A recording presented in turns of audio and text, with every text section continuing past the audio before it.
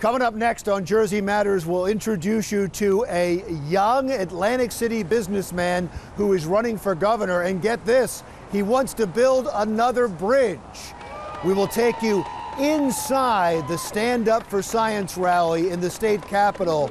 And a New Jersey business leader wants to get rid of public pensions once and for all.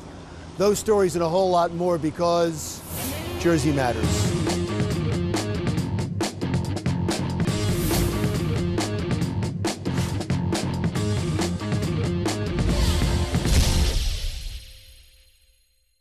Welcome to Jersey Matters. I'm Larry Mendte. We continue our series of conversations with those running for governor in New Jersey. Let me introduce you to Hirsh Singh, who is a businessman and engineer who deals with aerospace and defense. The son of immigrants, is running for the Republican nomination for governor in New Jersey. Sir, thank you so much for being here. Thank you, Larry. I start off every interview as we talk to a candidate, especially someone that not everybody may know, in just telling us a little bit about yourself and why you could be or should be governor. So I was born in Atlantic City, and being born in New Jersey is a really important thing. You know, our culture is unique, our style is unique. To protect it, you gotta know it, you gotta be from it. I went to a public school. I think it did a great job. I had amazing teachers. I think that one of the big problems we have right now is our education funding. And I think that that is mired with a lot of the other big problems we have, like our high property taxes. Identifying the main problems is the first and most important thing before you can solve those problems.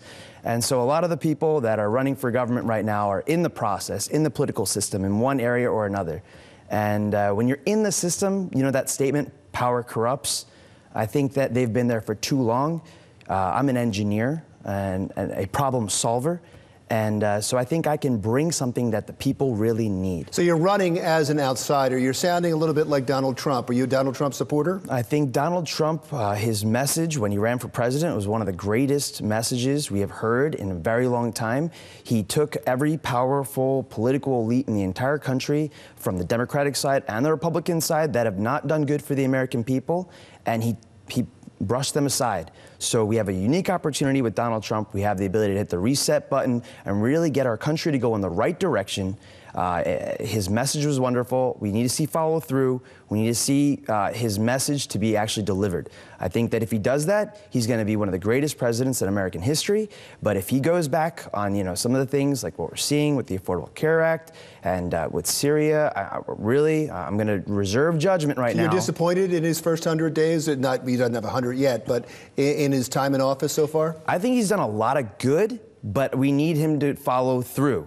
His number one issue was the Affordable Care Act, and you can't just have a symbolic victory in Congress. You need to do something that the American people need and American people want, and that is something that is going to be more cost effective and something that's going to let people be who they are.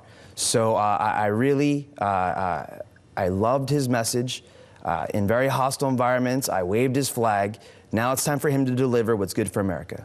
Now, you know that most of the Republican candidates, I think I'm right in saying that, certainly Kim Guadagno and Jack Ciattarelli, have distanced themselves from Donald Trump because Donald Trump was not popular in this state and has lost some popularity since he took office. You aren't running away from him. You're embracing him. That may not be seen as a wise political strategy. Well, I think that anyone who would actually really say that's not wise is someone who's not, paying attention to the people, because it was the silent majority that got him elected.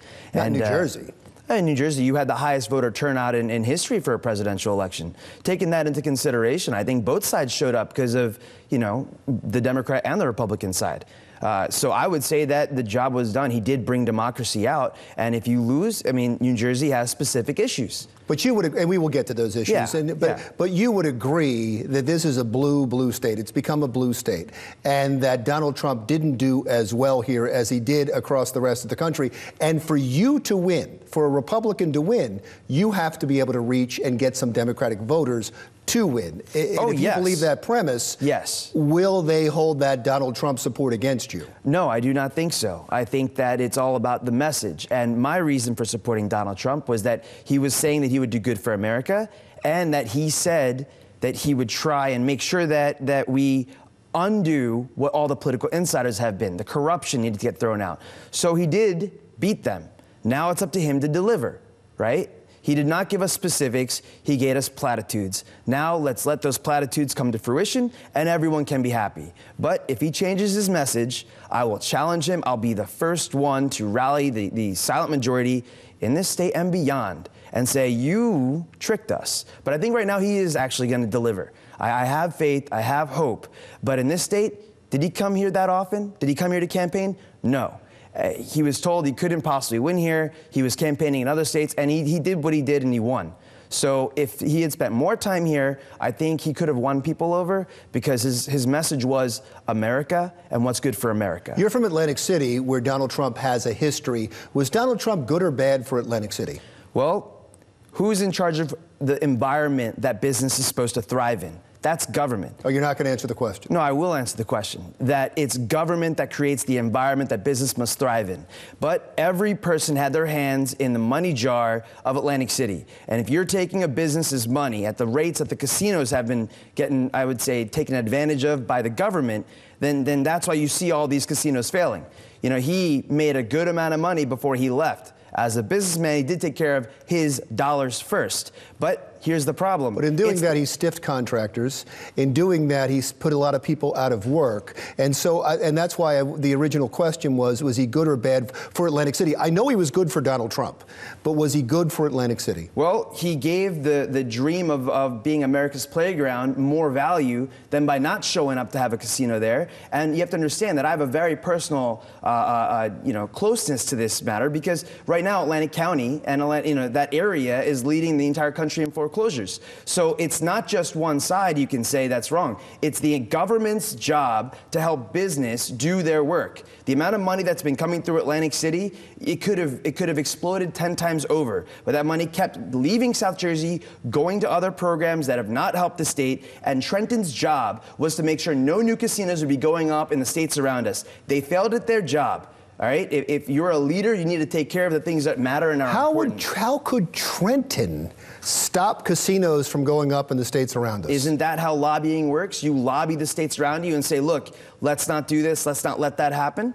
I don't understand. So if you were governor, you think your power would be to be able to stop casinos from going up in the states around us? Actually, the real thing is you make Atlantic City so nice, so good, that infrastructure is great, so that people would not want to invest somewhere else because no one would want to go there. But what about North Jersey? Are you for casinos in North Jersey? I'm 100% against it. They should not be there. And forgive me for this, but you're sounding more like an Atlantic City candidate than a state candidate. Well, we were only talking about Atlantic City so far. Yeah, but I mean, I'll tell you about more things. Well, but no. Why no casinos in North Jersey?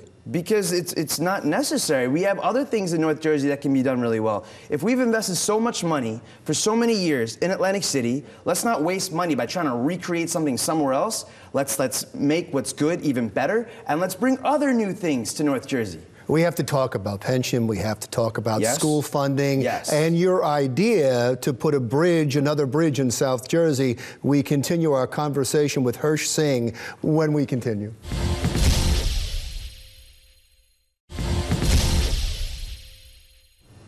Welcome back to Jersey Matters. I'm Larry Mendte. We continue our conversation now with Hirsh Singh, Republican candidate for governor. Let's talk a little bit about Kim Guadagno, about Jack Ciattarelli, about your competition. Where do you fit in that race? So far in the polls, I know you announced late, but you haven't shown up. So if you look at the sampling size the polls are using, there are only a couple hundred people, and we're a state of about 8 million plus. When you take that into consideration, there's a sampling statistical amount of inconsistency. I would say that, which historically only 9% or 10% of people show up in the primary. And I think this year there's a lot of different possibilities. I think that, we are actually going to be doing much better than people expect. When you're throwing up the 10% or the 9% or even the 7% that show up in the primaries sometime, that allows the parties to control the race. You don't have the party support right now. And when you go county to county, it's been kind of split up between Jack Ciattarelli and Kim Guadagno.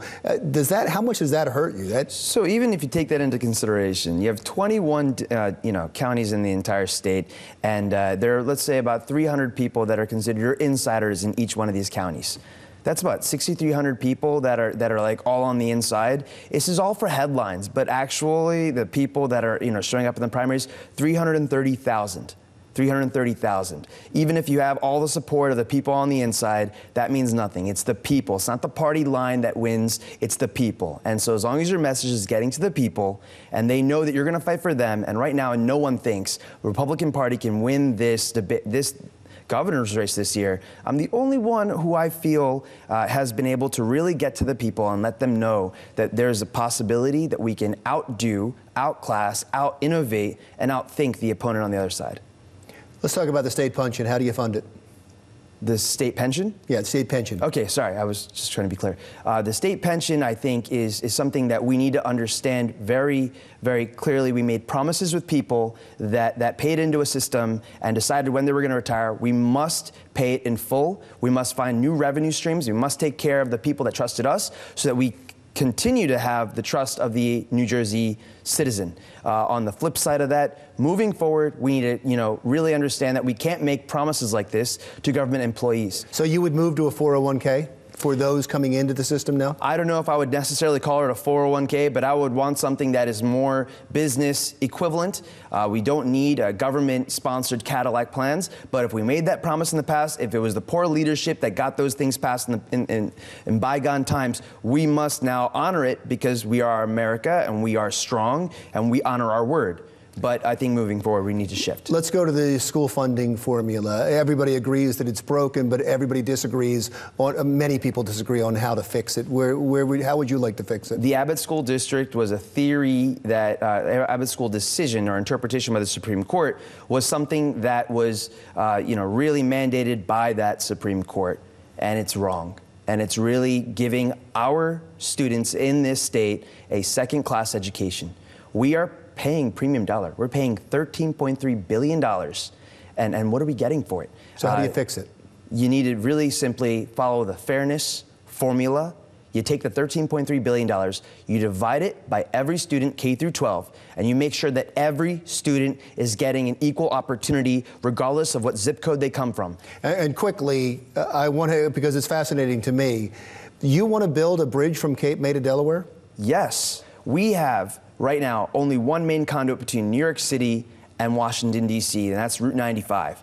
If you build this bridge, this would be a 17-mile bridge and have to be really, really high in the air because you would have the most busy waterway in the world over there with all those ships. So it'd have to be a really high bridge. We'd have 17 miles of wind turbines in that bridge, so it's also a power plant that would help pay for it. The Delaware Governor, John Carney, would have a say in this, though, right? I mean, and they're having the same financial problems that New Jersey has. Of course, of course. We are collaborators. We are the leaders. Have you talked to him? I've not spoken to him yet. First, I have to win here. Okay, good enough. Fair enough. Sir, thank you so much. Sir. I really appreciate you coming in. Thank you, Larry. Hirsh Singh, businessman and engineer who deals with aerospace and defense from Atlantic City, the son of immigrants, running for the Republican nomination for governor in New Jersey.